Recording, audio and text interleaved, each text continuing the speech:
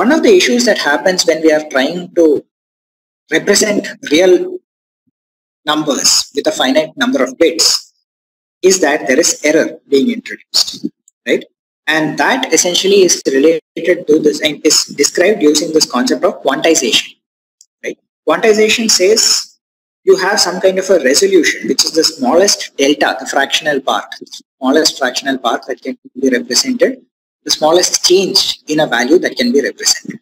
Now, ideally in real valued numbers, that is, that tends to 0, right? That smallest delta between two possible numbers is basically, it tends to 0, right? But in practice, with a finite set of bits, there is always some smallest delta that can be resolved between numbers. An example of this, right? I'm not going to spend much time on quantization or quantization error. What I've shown over here is essentially a couple of blow-up plots corresponding to a small part of a sine wave, right? So you can see that this smooth curve, right? The blue line, I'm not sure if the colors come through clearly, but the blue line, that's the smooth curve, essentially corresponds to a portion of a sine wave that is represented, almost real numbers, right? As far as the computer is concerned, pretty much you can think of it as this is floating point representation, which we will get to next. The orange curve over there shows you after I have quantized to some number of bits, 16 in this case, right? Whereas the green line shows me what happens when I have quantized to a much smaller number of bits, 8 in this case.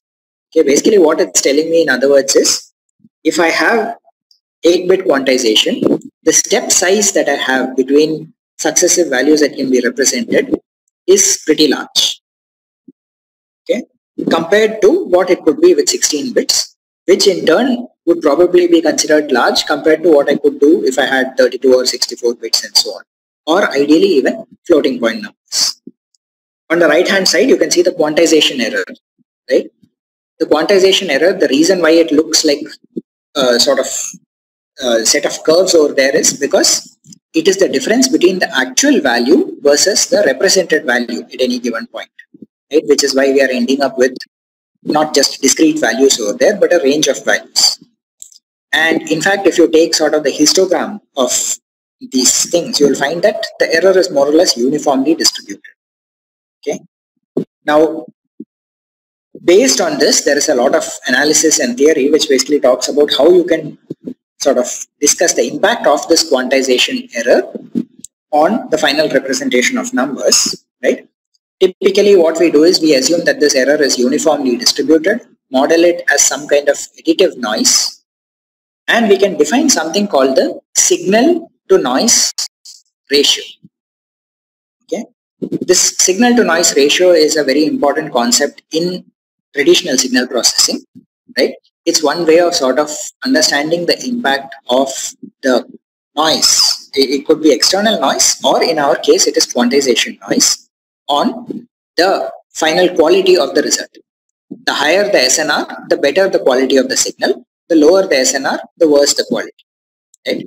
And there's a lot of, it's fairly easy to sort of intuitively see that as you go through the system and keep sort of transforming it, maybe filtering various other things, in general, every stage over there can only possibly add more noise to the system. It's really not possible to subtract noise and remove it completely from the system. At most, you can replace random noise with some kind of quantization noise or something else, right?